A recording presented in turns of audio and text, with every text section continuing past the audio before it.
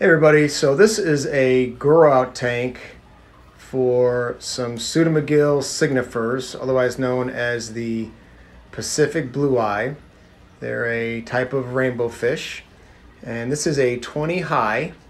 As you can see, there's not really a substrate in here, just some Java fern, Java moss, some val, and these baby fish hatched just really out of the Java fern and Java moss that I had in a tank with their parents. And I threw those plants in this tank, no heater, no filter, no air stone, and over the course of a couple weeks they started to hatch. And here's what we have now, and they're doing great.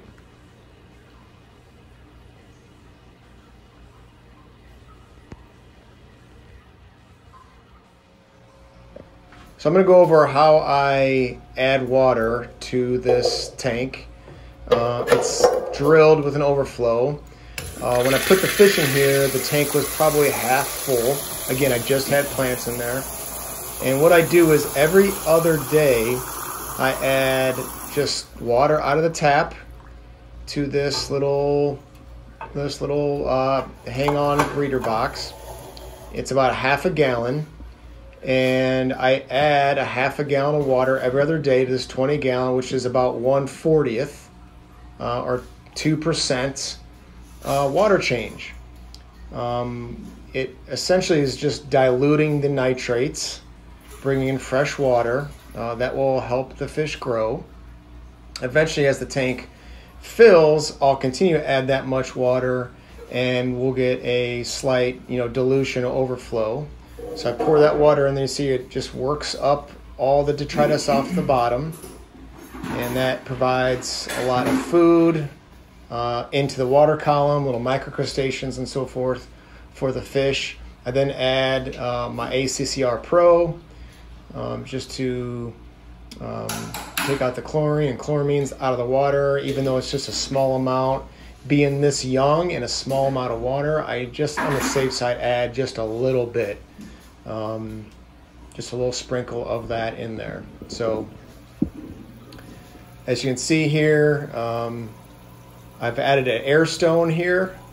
These fish are probably almost 6 weeks old, and they're doing great. I feed them microworms, decapped baby brine shrimp eggs, some crushed flake. And then again, every other day, I add this water, which gets all those microcrustaceans, detritus up in the water column, and they will definitely find food off of that and find food on all of the plants. So I've been doing that now, like I said, for about 6 weeks. And there's probably 20 or so, maybe 30 in there. They're very small, as you can see. Rainbow fish traditionally are, but they are big enough to take crushed flake and decap baby brine shrimp eggs, and obviously certainly microworms. And they love all that, and they do a pretty good job. So that's where we're at.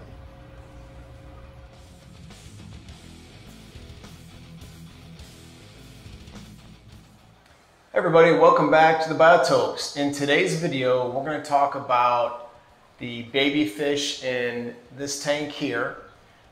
These are Pseudomugil Signifers, or Pacific blue eyes. It's a type of rainbow fish, and they are from really the east coast of Australia. And going to give a little bit of history on how these babies came to be, how I bred them, spawned them, and how we're growing them out. Eventually, by the end of the video, hopefully, I think we're going to add a small sponge filter to this tank, and we'll get started. Thanks for tuning in. So this is my current colony of Pseudomugil Signifers, Pacific blue eyes. They're currently in my 20 high rack. Before they were moved in here, they were in a different 20 high in their own tank. Currently there's 8, 4 males, 4 females. Originally I had 11. I think I had 5 males and 6 females, so we've lost some here or there, either due to just old age. Okay, so yeah, so we've got our 8 signifers in here. Also got 1 ghost shrimp and some snails. I think there's a small colony of blue ram's horn snails, and there's, you know, some pond snails and just a general snail population. Nothing too much, nothing too big. Anyway, so in the original 20-gallon tank, these fish were just really by themselves with some ghost shrimp once in a while and snails. Eventually, when we moved out here to the fish room, obviously the overall plan was to eventually move them into this rack. So I had to clean out that tank, clear all the plants and everything. And, you know, meanwhile, through the last, I don't know, year or so that I've had these, you'd occasionally find a baby up at the surface of the water, kind of living amongst the water sprite or you know, moss, Java fern, that type of thing. It wouldn't last that long, and they were so small it was really tough to catch them out without tearing the tank apart. So I knew they were spawning. You'd see spawning behavior, but you know, never had any babies kind of make it long term. So eventually, when I had to move these fish out of this tank and get ready to transfer them, drill these tanks, all that kind of thing, I just threw all the plants into a tank and just let it be, knowing that, you know, there's probably eggs on the plants. Let's see what happens. It wasn't really my intention to purposely do that, to, you know, grow them out or breed them, but just thought, let's see what happens. So that brings us to this tank up here. So this is the tank here, that Java moss, all this Java fern. Right now there's some Val and there's an Amazon sword in there, but it was really just Java moss and Java fern. Just let that be in this 20-gallon. Right now the 20 is full of water to the top. Sorry for the light. But originally it was about half full. I did not really clean the tank. I just kind of let it be. There's no substrate to speak of in this tank. Just a little bit of kind of leftover gravel as I was pulling plants out. And just let it be. There was, at that time, no heater, no air stone. It was just plants, water, and light. And what had happened over time is that we started getting these Signifer babies. And let's see, early June was that time when I moved these plants in here. And we are in middle of August now. So it's been what, you know, 2.5 months, just about. So that's, you know, they're slow growers. They're very small as babies. And, you know, Signifers, sometimes the eggs will take 2 weeks to hatch. So I've got currently fish at different sizes in here. I've got some smaller ones, I've got some larger ones. So, but they're all the same within, you know, a couple, 3 weeks of each other. So that's where we're at with this tank. Now, the way we got to this place in this tank is I would feed 3 times a day. I do microworms in the morning. I do, you know, and then every other day I'll do either some decapped baby brine shrimp, or what I'll do is I will put a ½ gallon of just tap water into this tank. And what that does is it originally this was maybe half full. Over time, I've added a half a gallon every other day to this. What that's done is, it's diluted the, any nitrates in this water. It's also stirred up all the detritus and microcrustaceans that might be on the plants or in the bottom of the tank, and that's food. Especially when you've got small babies like these rainbows are, these signifers. They feed a lot on those microcrustaceans when they're first born. So that would be a dual purpose, which was really helpful.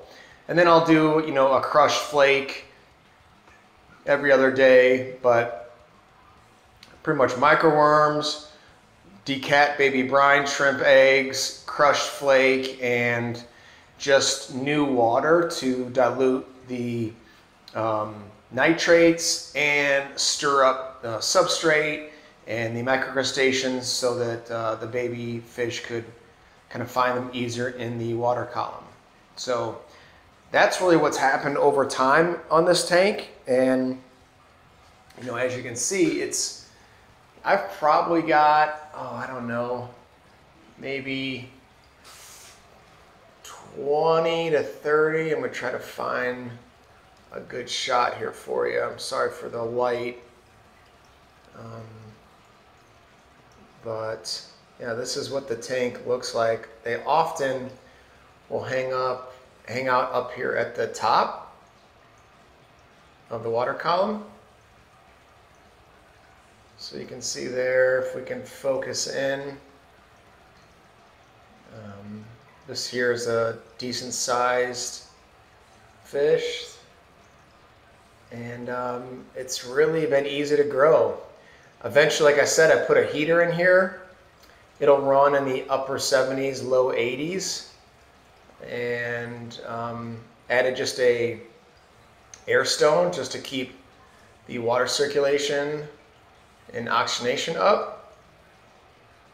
But other than that, that's it. I think what I'm gonna do today is I'm gonna test the water, see where we're at, and I think it's time I'm gonna put a small sponge filter in this tank just to help with filtration and hopefully get these guys going a little bit faster. Again, what I do with my water change currently is I'll add a half a gallon, which is getting about 2% water change every other day. This is an overflow system, so all we're doing is kind of diluting the water that's in the tank with fresh water. And yeah, it's been a lot of fun to see these guys kind of grow up, and it's been super easy. It's something you definitely can do. And yeah, it's been a lot of fun. So I just want to give everybody an update on that. Sometimes people are a little bit hesitant at trying to breed egg scatterers, but these signifers have been really easy. You just need really 2 tanks and a bunch of plants, and that's about it. So, all right, we're gonna test this water and maybe upgrade the filtration here. So stay tuned. I've got an API freshwater master test kit, and we're gonna test our pH and our nitrite level today. Also test the temp, check the temp.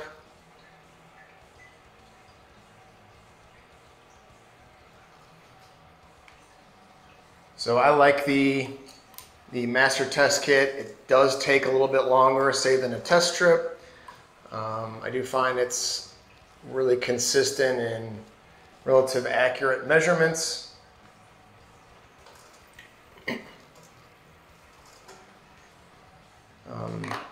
I do want to try some different types of test strips, but just to kind of test those things, the couple I've tested or tried out aren't great, so I'm using this currently. So I also keep track of all of the parameters for all these tanks and record every time I do test. So last time I measured this tank, it was about 3 weeks ago. The pH was 7.6, the nitrates were 20.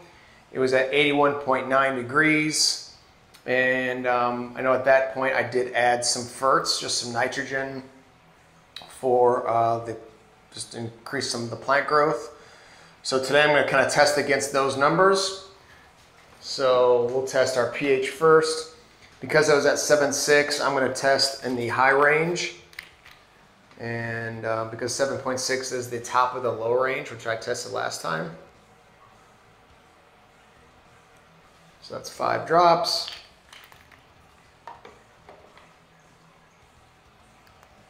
We'll do a quick shake. And then this is reading really at 7.4. So bottom of the high range, top of the low range. So I'm going to write 7.4. Then we'll start our nitrate test. This is the more involved.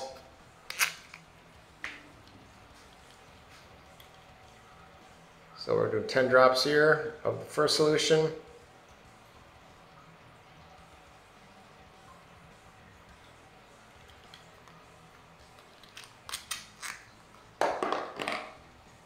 Give that a little shake. Then we're going to set a timer for 5 minutes, so stay tuned. All right, so I just got done finishing up the nitrate test for our baby Signifer tank. We're still at 20 nitrates, which tells me that the plants are doing a good job of really filtering the water and pulling a lot of that out, so the nitrates have not gone up in 3 weeks. What I'll do today is I'm going to add a small sponge filter. I'll show you what I have. This is actually what I used to use in the old 75. It's just your typical, I think it's an aqua top. What I've done is I've cut out you can see that the bottom of this space used to be like this. Took that out, cut out the little piece so that I could drop a air stone with a little piece of tubing down into there. That connects, on, boom, done. I'm going to add a sponge. I've got the sponge currently down in my rainbow cichlid tank, just keeping the cycle, so I'll grab that out of there, add that to this, and then hook this up to the pump that's currently running off of, really it's just a little kind of USB air pump that's running this current baby Signifer tank, and we'll get that set in. Once I've got that set in, what I'll do is I will add just a half gallon of water. Again, dual purpose. We're kind of circulating the water in the water column, and providing some more food, getting that food in the water column for the babies, diluting some of the current nitrates. I will then add some ferts. What I use is just some nitrogen. I'll show you that here. It's the Aquavitro synthesis for plants, and it's just organic nitrogen basically. So I just add that to it, and just a very little bit. It goes a long way, and that should be it for this tank. All right, let's see where we go. Okay, so I added a half a gallon of fresh water. I don't any longer put the ACCR in there. It's just a small percentage. I don't feel like we have a whole lot of chlorines in our water anyway. Really, isn't enough to have any effect on that small kind of dilution. But there's our sponge filter there. And yeah, I mean, the fish are doing great. So I will say that this tank tested at 75.9. Again, we're at 7.4 pH and a 20 nitrate. I will say, because we've got a lot of tanks, I don't usually change the water a great deal unless we're in that kind of 40 nitrate level or higher, which we rarely get to. When it does, I'll certainly do a decent water change or dilution, but yeah, this tank's going really great. You can see kind of the suspended material in the water column right now, just because of the added water, just to kind of break some things up and get things moving. I'm going to try to zoom in here for you a little bit and see if we can, you can see those fish are just picking off the microcrustaceans that they find. Really fun project, not difficult at all, and I think anybody can do it. If you have any questions about anything, this part that I did in spawning, breeding, or raising things up, please let me know. If you've ever worked with the Signifers, please let me know what's worked for you, but super easy fish to spawn, and I really appreciate you guys tuning in. Thanks so much.